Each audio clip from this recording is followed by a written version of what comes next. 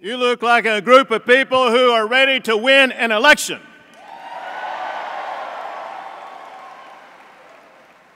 Well, it is great to be at a convention that believes in God Almighty.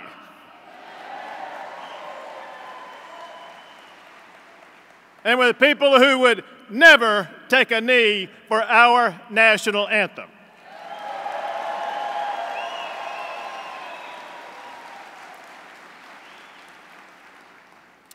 I want to thank my daughter Audrey for her very kind introduction. I got to tell you, I'm proud of the young woman that she has become. But I want you to think about this. She is now 21 years old. And for her entire life, only Republicans have been elected to statewide offices in Texas.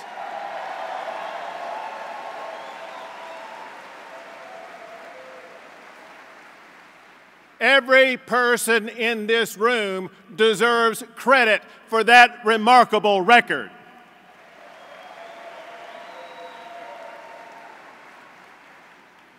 Well, it's great to be back right here in San Antonio, Texas.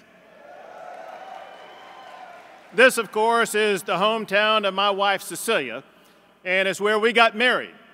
And I think Cecilia has done a fabulous job as the First Lady for the great state of Texas.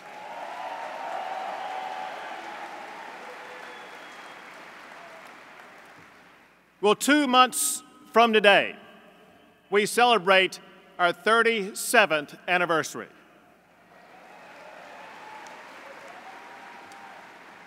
Well, yesterday we hosted an anniversary of a different kind.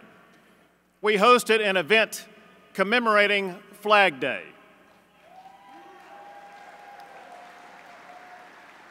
And I want to recognize everyone who helped defend the freedom that our flag symbolizes. So if there's anybody in this room who has ever worn the uniform of our United States military, would you please stand or wave your hand so we can thank you for your support.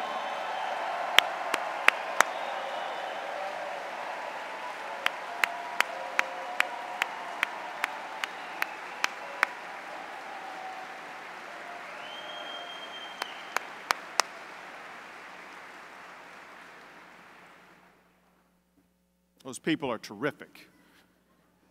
Well, it is great to be at the largest Republican convention in the entire world. And I want to thank all of our delegates and volunteers who've worked so hard to keep Texas the greatest state in America. But here's the deal. Texas isn't great just by chance. Texas is great because of you, because of people who prove that anything is possible in the great state of Texas. People who rally for the cause of freedom. People who fight for our Texas values.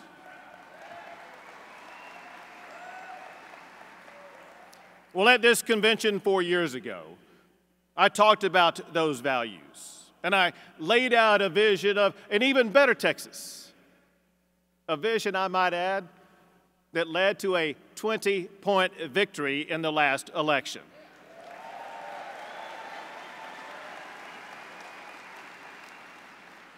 Well, since then, we fulfilled that vision by keeping Texas on the path of prosperity. And I'm proud to tell you that as we gather today, Texas is better than it was 4 years ago.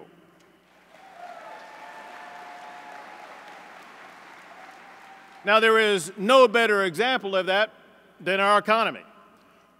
With the Republicans that you helped to elect to the Texas House and Senate, we spurred our economy by cutting taxes and by cutting regulations.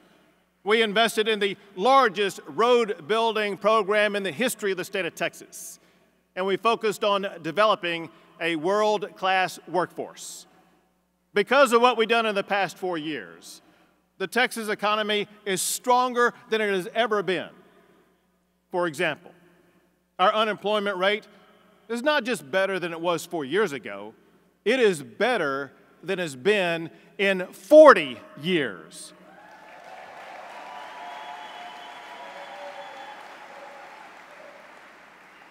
And our low unemployment rate has benefited all demographic groups in the state of Texas. African Americans, Hispanic Americans, Asian Americans, women, Anglos. It doesn't matter what your race, religion, color, or creed is. If you are a Texan, the fact is you have a better chance at a higher paying job than you did 4 years ago.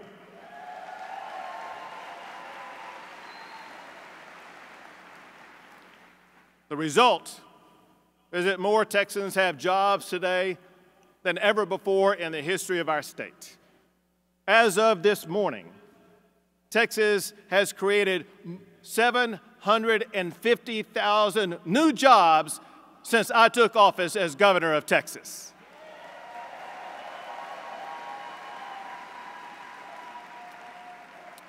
Let me put it this way. If you were to take every man, woman, and child who live in Amarillo, Waco, Tyler, Midland, and Beaumont and combined together, they would not add up to as many new jobs created in Texas since I took office as governor.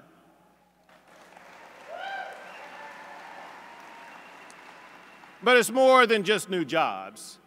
It's what we do with those jobs. For example, the United States now leads the world in oil production, with Texas leading the way.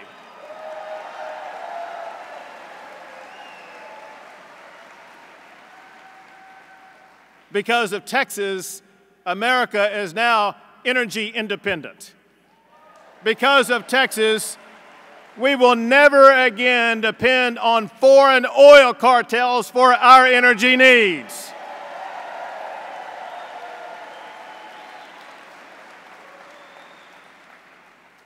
And of course, it's more than just oil. It's things like health care. Texas is home to the largest medical center in the entire world. And Texas is not just the home of technology giants. For 5 years in a row, Texas has been ranked #1 in the nation for technology exports. Texas is #1 in so many things it's hard to keep count. Texas is #1 for cattle and cotton. We're #1 for sheep and goats. Texas is even #1 for wool and mohair. If you were to combine all the goods and services produced by all the people and businesses in Texas, you'd see that we have an annual GDP of $1.7 trillion. Now,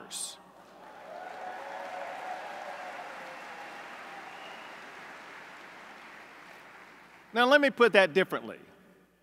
If Texas were its own country, we would have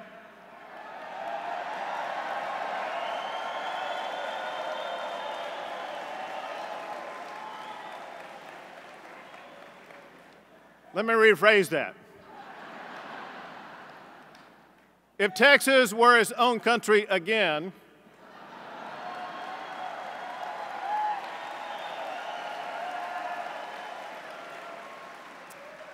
we would have the 10th largest economy in the entire world.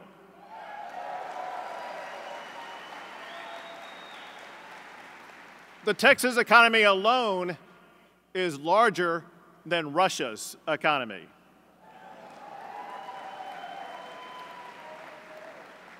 And that makes me more powerful than Putin.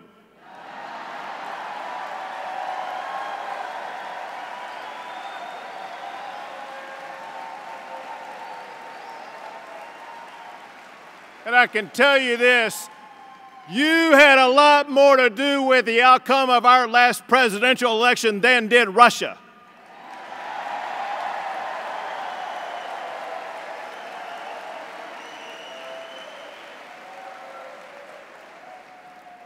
And of course, it's not just the economy that's doing well. The fact is, our schools are doing better too. Our high school graduation rate It's not just better than it was 4 years ago. It is better than it's ever been in the history of the great state of Texas. We have more blue ribbon public schools than any state in America. And of the top 100 public high schools in the nation, more are in Texas than any other state. And higher education is better too. In the last 4 years, we have doubled the number of Tier 1 universities in Texas. The minds that will power America's future are being educated in Texas today. And our communities are safer. To help that, we cracked down on human traffickers in Texas.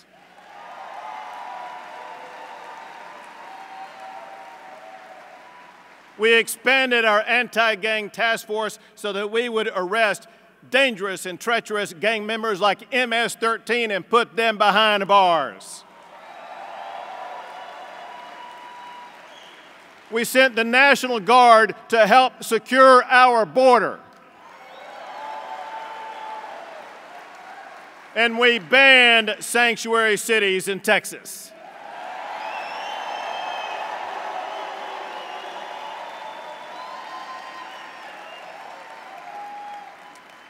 But listen, we know that we could not keep our community safe without the support of our brave local law enforcement officials.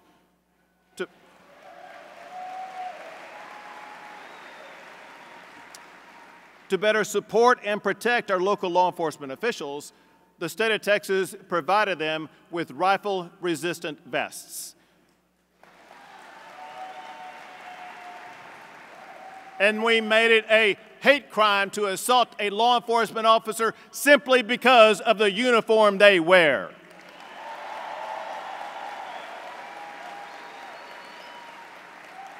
And of course, we also support our firefighters and all of our first responders. To all of them, I want you to know, you have the enduring gratitude of the people of Texas, and you have a governor who has your back.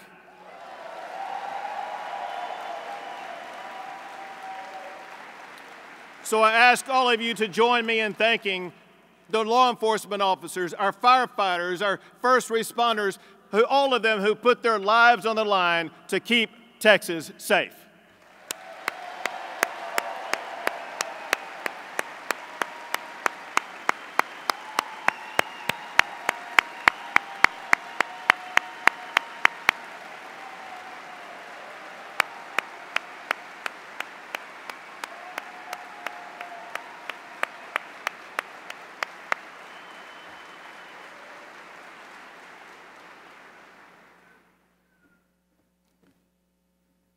They deserve that now more than ever, because our first responders have been put to the test this past year.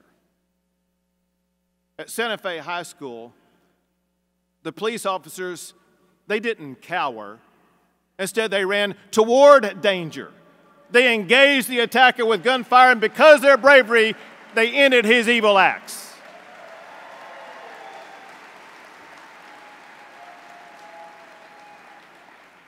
At Sutherland Springs, a good guy with a gun really did stop a madman from causing further mayhem.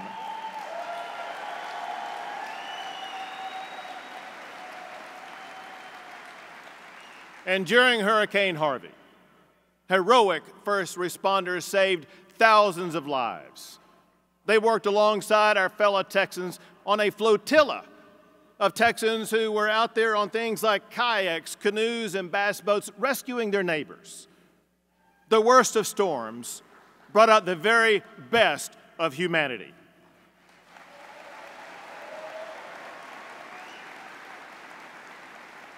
Now, these events could have ripped us apart. Instead, they brought us together. In times of tragedy, Texans unite.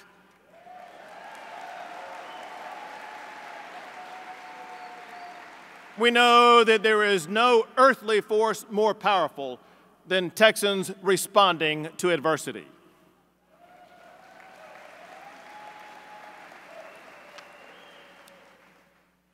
One day I will never forget is the day that I went down to Sutherland Springs on the day of the shooting. I hugged and I prayed with victims and their families. And yet, even in the fog of this horrific tragedy, the people in Sutherland Springs, they looked me in the eye and they insisted. They said, "Governor, do not let them use this to take away our guns."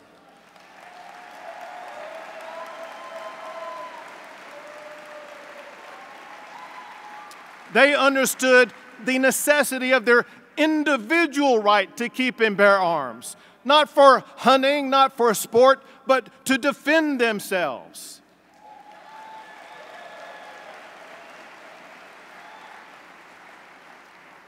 And I will guarantee you this, as long as I am governor, I will never allow your Second Amendment rights to be infringed.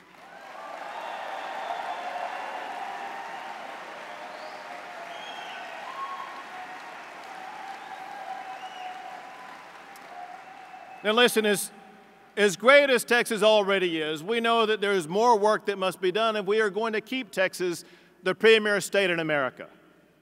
And that starts with reining in your property taxes.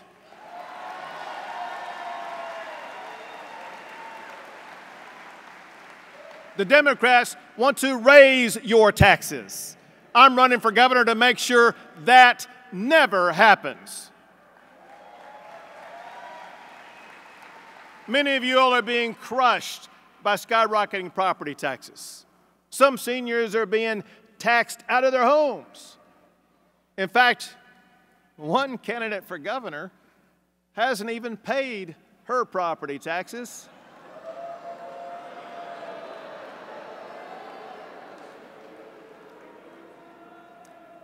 Well, to make it easier for everybody, I have already announced legislation to limit your property taxes and to give you the power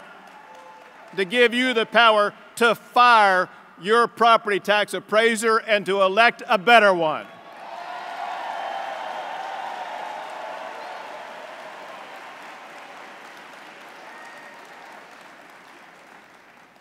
I'm also running for governor to make our schools even better. I want to give our teachers the pay raise they deserve.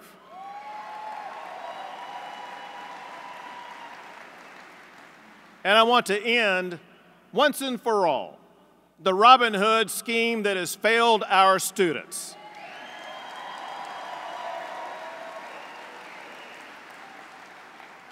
We must also do more to support our veterans. On the day that I announced my re-election campaign, I also announced solutions for our veterans. Solutions that provide them with more job opportunities and provide our veterans with access to the health care they have earned.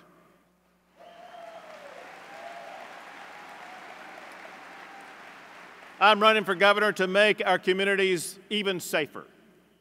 Now, the Democrats, they want to eviscerate our ban on sanctuary cities. They are running on the open borders plan of George Soros. Not only will I enforce the ban on sanctuary cities, I will continue to secure our border.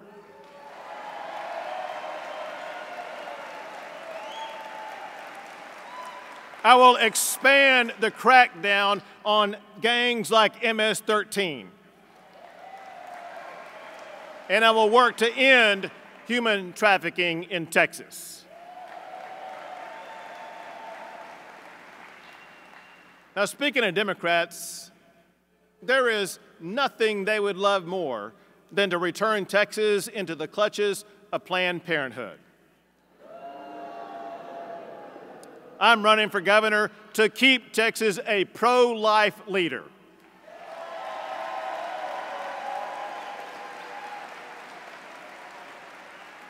Now, as you know, the Democrats also want to get rid of voter identification. I'm running for governor to pass even tougher voter fraud laws to prevent cheating and illegal voting at the ballot box.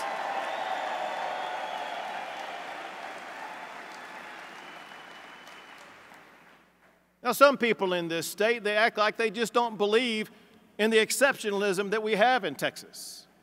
The Democrats insist they can change all that by having this blue wave come across Texas. But come November, we're going to show them that real Texas values are not up for grabs.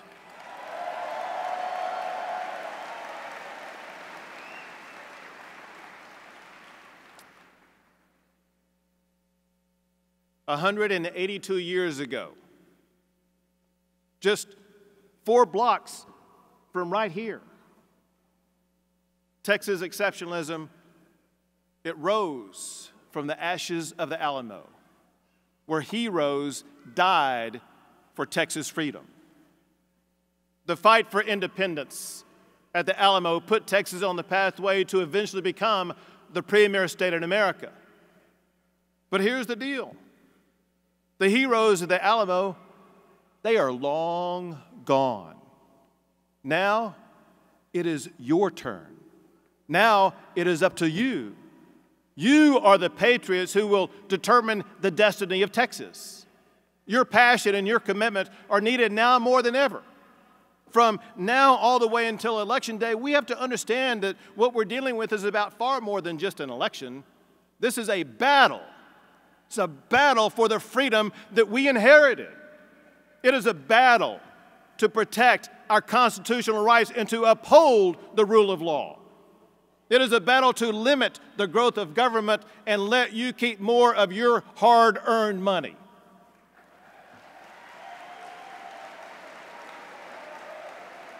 It is a battle to preserve religious liberty and to ensure every child has a chance at life.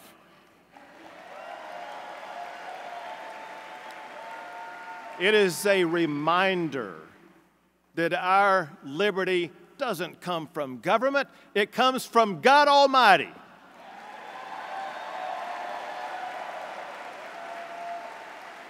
What we are dealing with is a battle for the soul of Texas itself. And I know that working together, we are going to write the next chapter in the extraordinary history of Texas. We are going to keep Texas red. We are going to keep Texas free. And we are going to keep Texas the greatest state in the United States of America.